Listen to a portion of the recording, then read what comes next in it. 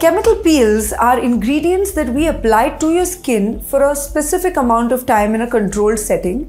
These ingredients help exfoliate the superficial layers of your skin and treat pigmentation, acne, fine lines, etc.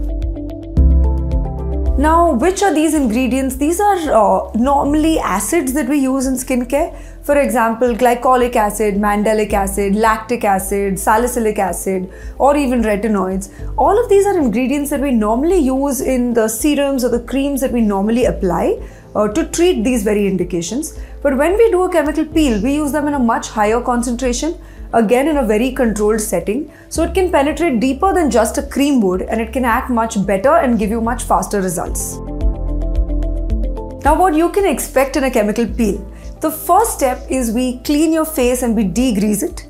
We then apply petroleum jelly on the sensitive areas of your face to protect them from damage from these acids. Then we apply the chemical peel. Now there's various types of chemical peels. The same concern of pigmentation may be treated by 20 different types of peels. So we have to choose the right peel for you. I would really recommend leave that to your dermatologist. Don't get involved in the process of choosing which peel is the right one for you. They will choose your peel and then they will apply a thin, even layer to your entire face. Sometimes we do peels for specific areas, like for an area where you have more intense pigmentation, we'd apply it only there. Sometimes we layer the peels, sometimes we mix peels. All of these things are done, and then we apply the peel and leave it for a specific amount of time. After that period of time, we neutralize this peel. Most peels are neutralized by ice, as we've done in this procedure. Some peels, however, need specific neutralizing agents, which are then used according to the type of peel chosen. After the peel, what you can expect is a little bit of dryness. Not everyone sees peeling. A lot of people expect their skin to come off like a peel, but that is not at all what happens. You may just experience a little bit of dryness. Some people who are on AHAs or who are using retinoids may see more significant scaling, but you do not have to see scaling for the peel to work. The peel works on a very microcellular level and you don't need to see that scaling. Post-procedure, what you need to do is moisturize your skin really well, keep using sun protection, avoid direct sunlight, and keep reapplying your sunscreen multiple times in the day. Also, you need to stop your actives for about 4 to 5 days post the peel till your skin regenerates, and then you can restart your actives. There are certain myths about chemical peels that I'd like to bust here. That these are very dangerous, harmful chemicals. Now this itself is a myth because of the name chemical peels. But let me tell you that these chemicals are usually derived from natural sources. For example, glycolic acid is derived from sugarcane. Lactic acid is derived from milk.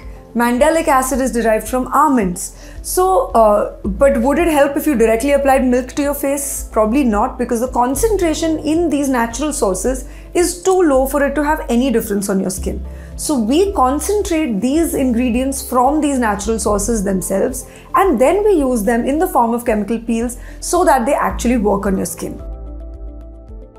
Another thing I'd like to talk about is home-based peels. So home-based peels have been rampantly available in the market.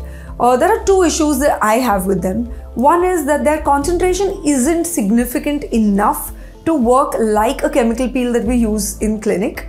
And the second concern I have with them is that the concentration isn't low enough for it to be completely safe for home use. Very often somebody using actives at home may have a very sensitive skin already. And when you use strong actives like a chemical peel, even though it's a home-based peel, it may really irritate your skin, leave you with pigmentation, irritation and redness. So I really recommend do not try doing these things at home. Leave these complicated procedures to a dermatologist. You do not want to risk your skin, particularly on the face. Another myth about peels is that it worsens your acne. That wouldn't be true because we then wouldn't use peels to treat your acne. It is true, however, that there's something called purging. So right after a peel, for the first 2 weeks after the first peel, you may sometimes see a few more acne popping up. This is known as purging, and this happens when you start any active, even if it's just a cream or it's just a serum. So this purging does happen and settles down in 2 weeks' time, so it's nothing major to worry about. But yes, that purging can happen after a chemical peel. For more information about chemical peels, you can get in touch with us in the comment section itself. You can ask your questions there. If you want to get a chemical peel done, do drop in to Derma MD Clinics.